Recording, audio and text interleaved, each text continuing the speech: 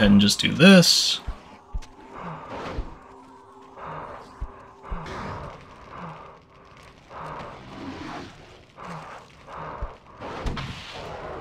And then hit it with one of these. I really can't bring myself to like these things.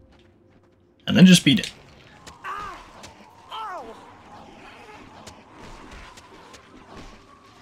And it does spawn enemies on death, so you need to watch out for that.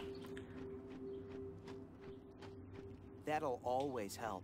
But nothing too bad. And it did give us our flash grenade back, so that's really good.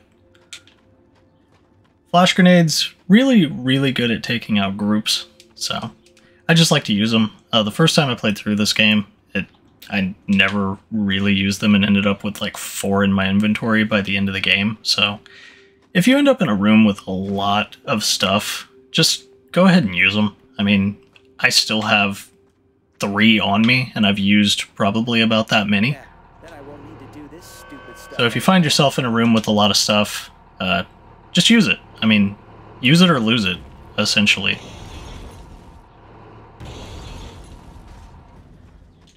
There, we just take control of the crane to open up the library. Again, we've been here before.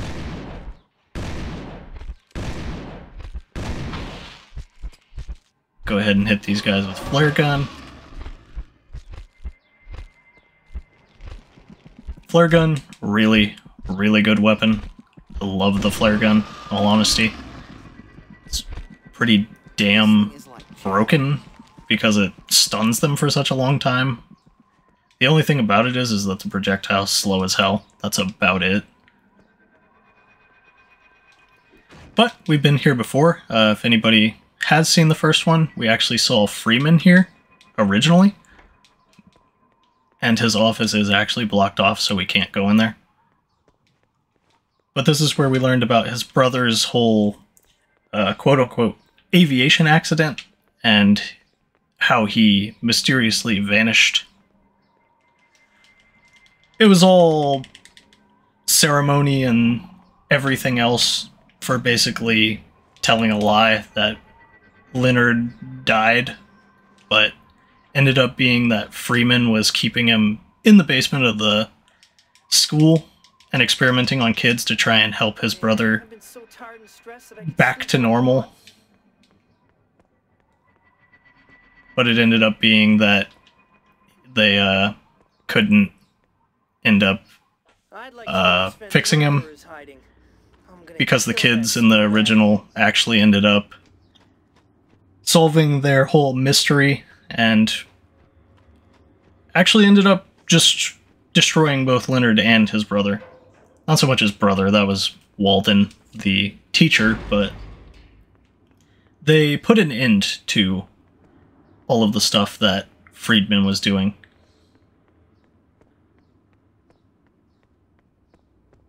So essentially, we are just back in the original location, which is weird. This place you'd think was closed and taken down. I mean, it was kind of destroyed at the end of the first one, at least the gymnasium was. So it's a little strange that it's still standing, but it does start to make a little bit more sense as it goes. Natural vegetable instinct. Yeah, a really annoying instinct. But we do have the building that we actually never visited in the first one, right here. So, We'll have to turn pretty nice. We do have a location that we hadn't been to.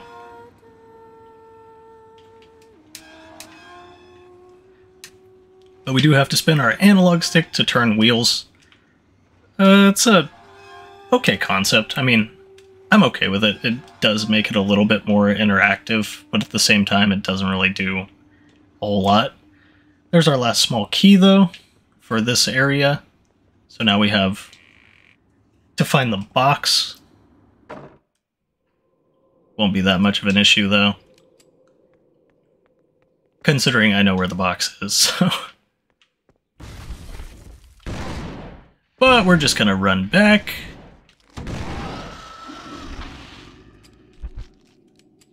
Corey just destroyed him before I ever even got a flare off, so that's kind of unfortunate, but at the same time, whatever. Tree man down. Works for me.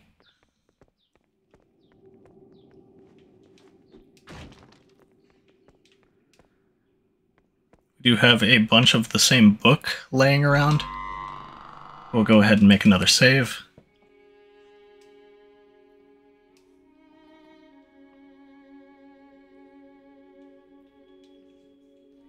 Again, it's just nice having a save. We won't really be back up in this room, so it doesn't really matter a whole lot.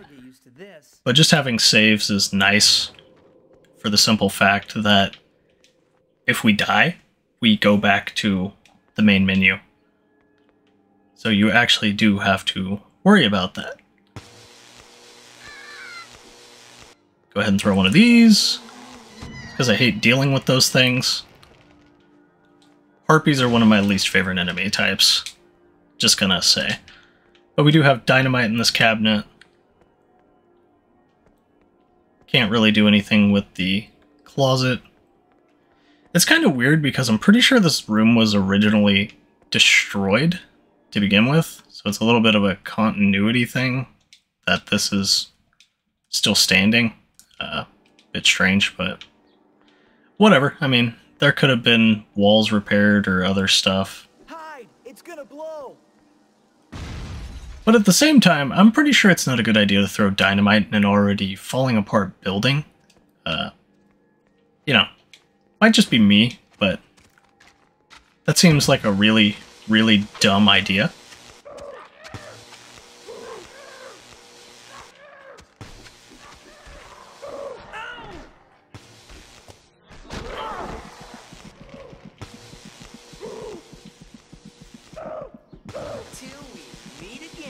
Go ahead and crate smash him.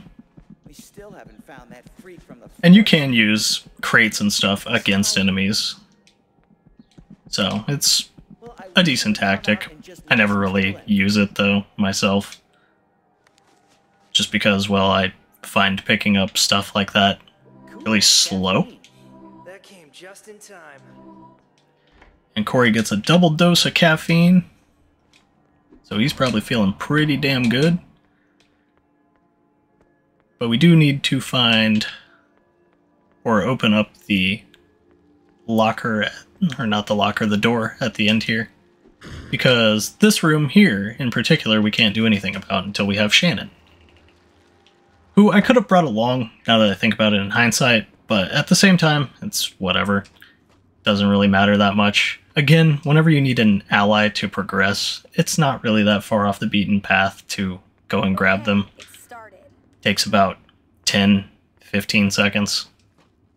So your ally that you need to grab is never really far away. So we've got Shannon. We're going to need her to give the spores on the wall the big suck. So she can go ahead and do that.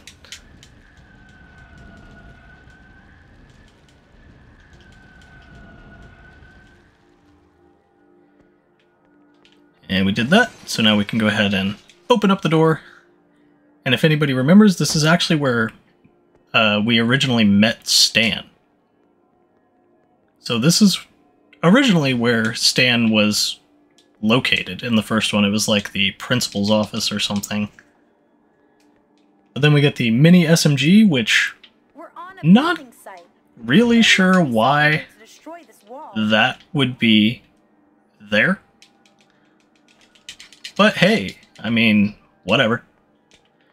And we got a jerry can full of gas, which we will be using shortly.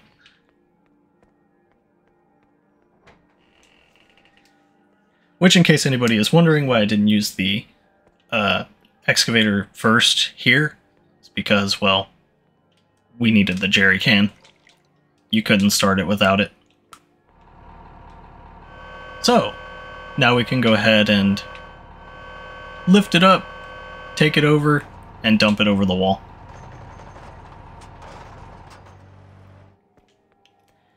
So now we can go back out.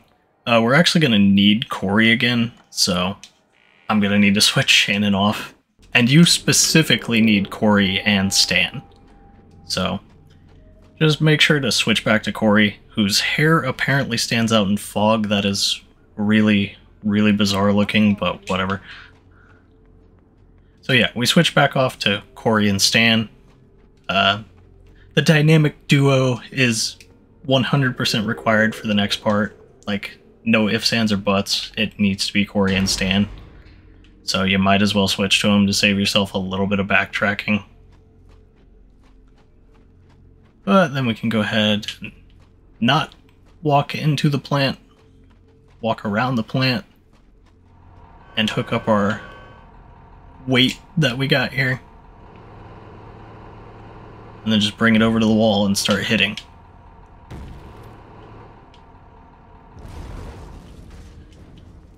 Which honestly doesn't take much. It's just 1 or 2 hits. So then we go down. Just keep going down. We will need Corey, because specifically he is needed for this part.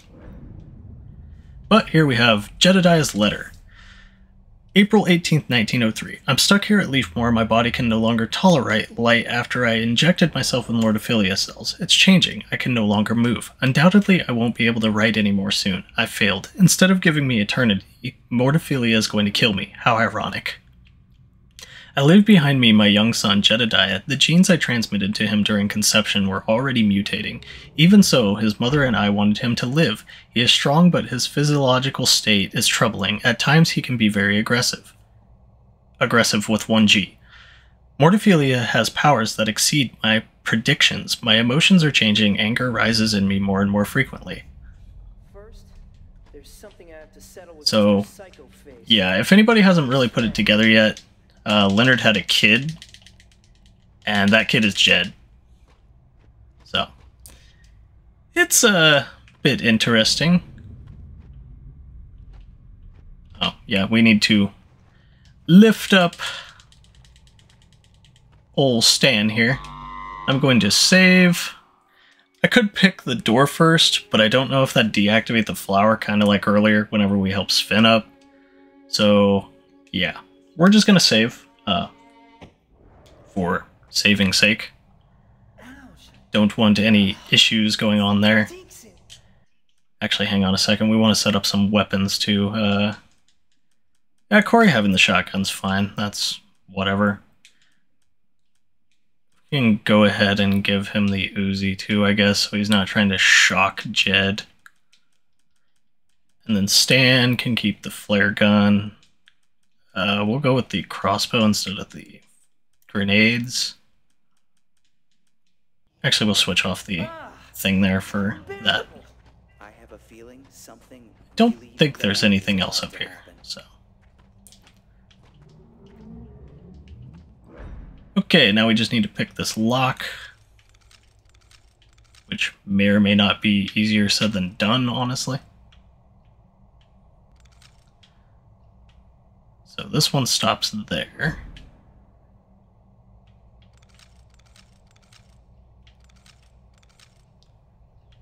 Okay, so this one's stopping me here.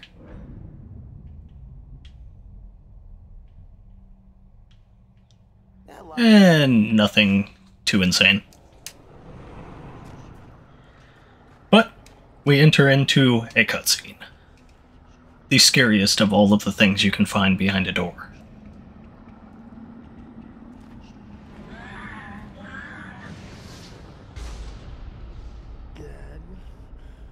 Dad? This rotten old tree? So yeah, I don't believe it. Leonard It's from the first one, I thought he's we not killed dead. him 2 years ago. It's this jerk who injected us with the black spores when he was still principal. I need to take daily medication because of this jerk. What did you do with those flowers? Or not Leonard, but his brother.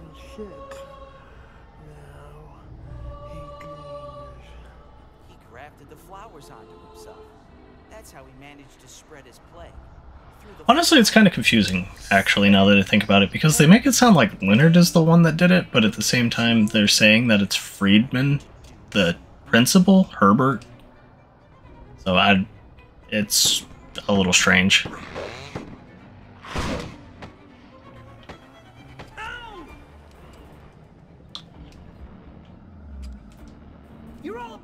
So yeah, we do enough damage to Jed, then he runs back to the tree. There. Much better.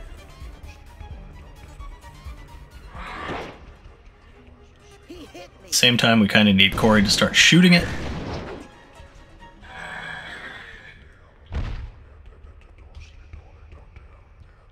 So now we switch off to the person with the chainsaw and just start sawing into the limb.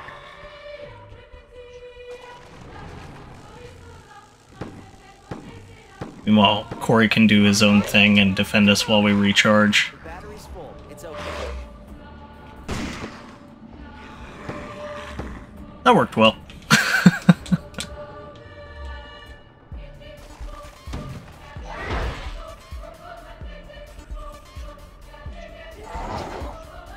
Make sure there's not anything in these boxes.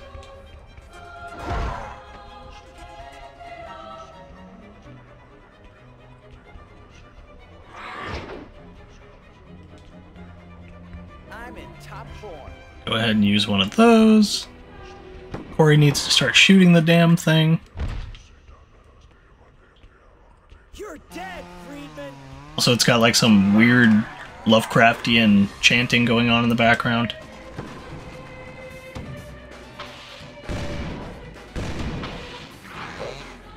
Okay, Stan, do not just burn through all of that. Well, you did anyways. Oh well. Didn't really want him to, but at the same time, whatever. Now Corey's been grabbed, we can just go ahead and do this. And that's the end of that fight.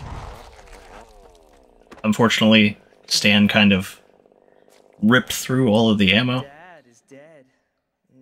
Won't make any more flowers, but you can still chop him up into firewood with that chainsaw of yours. Get a nice fire going. Get all warm and comfy while your daddy burns. Again, line delivery is absolutely hilarious. But yeah, now we have a chainsaw fight, so we're gonna go ahead and challenge Jed here. And you can probably hear my tapping like crazy, but at the same time, I want him dead.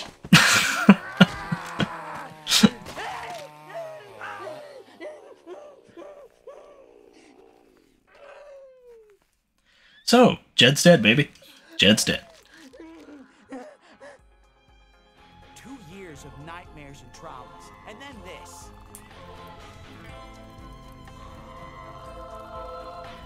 So, we have finished off the old villain, as well as his son. It's kind of all a cycle. Bit strange, but, you know, happens.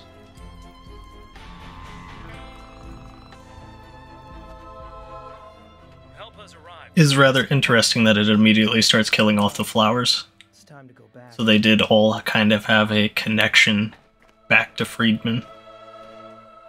Who again, I'm pretty sure is supposed to be Leonard, but at the same time they don't really say, like, clearly. So it's kind of weird. If you're thinking that it's over, not to spoil it, but yeah, this is a false ending. There's an epilogue. They try and hit you with the fake ending, but at the same time, it didn't really work the first time that they did it on me. Not like Signalis that I just played. Mainly because it left the open end of Amy. I didn't figure that it would be an actual ending. Also, it's only been like 2 hours of playing. So it's kind of weird if you have it end after, you know, 2 hours and still have one of the characters apparently infected. So it was, you know, I don't know if the whole false ending thing was the best idea, but we will have more after the end here, which I'll probably just put a timestamp or whatever so people can skip to it, but just rambling to ramble at this point. But yeah, the false ending, it's whatever. I mean, for 2000 and... I think this game came out in 2007 or 8? No, I think it was 2006. Anyways, false ending at that point was still kind of a newer thing, if you want to call it that.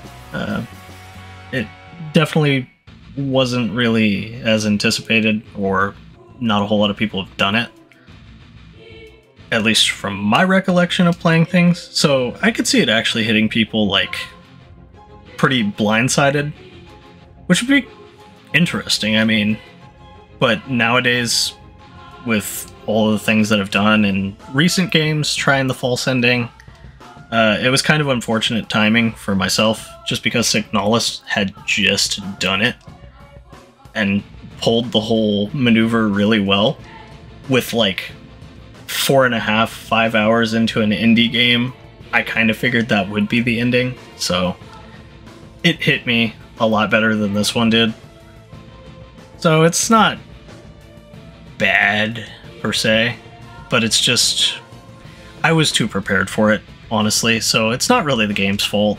It's more of mine, just because I was too prepared for a false ending, and it just left so many things up in the air that I figured it had to be a false ending. Either that or it would be just a so-so ending, like really bad kind of ending, just for how much they would have left up in the air. Which is ironic, considering how this game actually ends, all things considered. Yeah, we still have more to play, but it's probably another 45 minutes to an hour's worth of playtime, so nothing insane, but still. Also, Buster Cox as Corey is just funny. Like, that gets a giggle out of me every time. But yeah, this isn't the true ending. We'll get to it shortly, and then we'll keep playing from there. All honesty, this game is really, really fun for just shits and gigs. I mean, if you play with somebody, you'll probably have a lot of fun. This isn't the Steam version, like I said. If you want the Steam version, it doesn't have widescreen, and there are no mods to make it widescreen. So just take that as a warning and a grain of salt. Like right here, right now. I'll probably repeat it at the end. Is that the help you promised? Oh yeah, and if you notice on the ambulances, this is actually a cool little detail, but remember the frat house of Delta, Theta, Gamma? The ambulances actually have that on them. So it's actually kind of a neat detail. I just noticed that, honestly. This evening, nature has helped us well. Nature? Not life. So yeah, Amy kind of ballooned while we were fighting Friedman and Jed, in pretty miraculous fashion, honestly. She was tiny before, and now she is a balloon. Like, 9 months pregnant, plus some in about 15 minutes. It's kind of insane. Like, damn. Sacrifices were inevitable. Where is Shannon? Oh, you will be with her soon. And Corey gets to go with Amy, and we get to go with Shannon. Kind of weird they didn't just stash us all in one ambulance, and why they would stash Corey with Amy, but at the same time, it's like, whatever, they needed a reason to split us up, and it's as good of a reason as any. So, I can't really fault it. It's just working with what it's writing. I guess you could say it needs better writing, but whatever. I mean, you need to split up the group somehow, and it's better than everyone passed out but the driver and the passenger.